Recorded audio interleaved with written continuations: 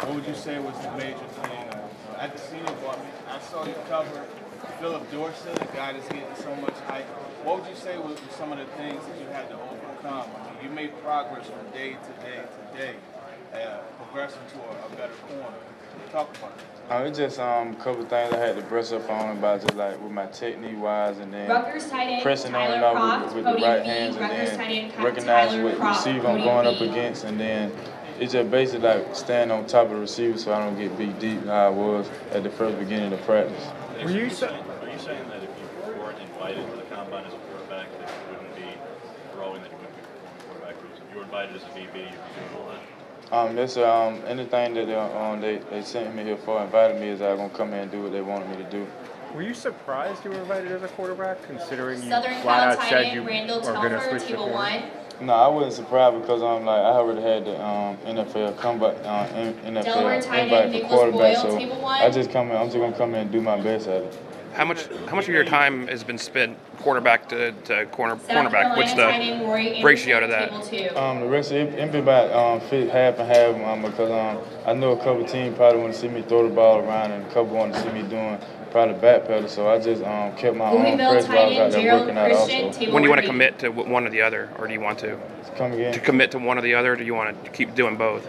I'm gonna commit to one of them, but it's just I'm open to playing any position.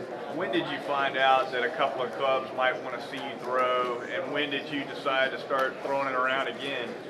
My agent had called me and told me like a couple teams wanted to see me throw the ball around at pro day, and then here at the combine. So when he gave me the heads up on that, that's when I went out there throwing to a couple guys at the Exos at Pensacola while I was training there. When was that? When did you get that call from your agent? Like 2 weeks ago. What's the most difficult part of the transition? Sir? What's the most difficult part of the transition? The most difficult part is like the backpedaling, like get my legs in shape by backpedaling, and then just like like I said, technique-wise things, and then just recognizing like receiver routes and the route combination going to be thrown at me, and then that'll be it. Does it help that you play quarterback? Are you able to retain it? Is there any retention level there, or is it almost like you're just going?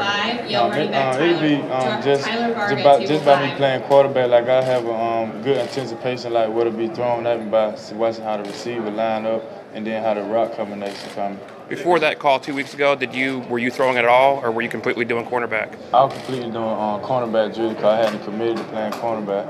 So has any of this been? I mean, I'm sure there's natural stress, but I mean, has this been extra stressful? I mean, you're one of the only guys changing positions.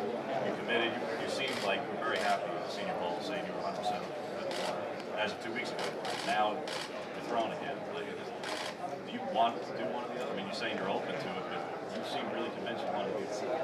It's just something the man above blessed me with being versatile, and then I'm just like I said, I'm just gonna do whatever the team want me to do. I'm not gonna argue with what they want me to do. I'm gonna do anything to try to get on the field.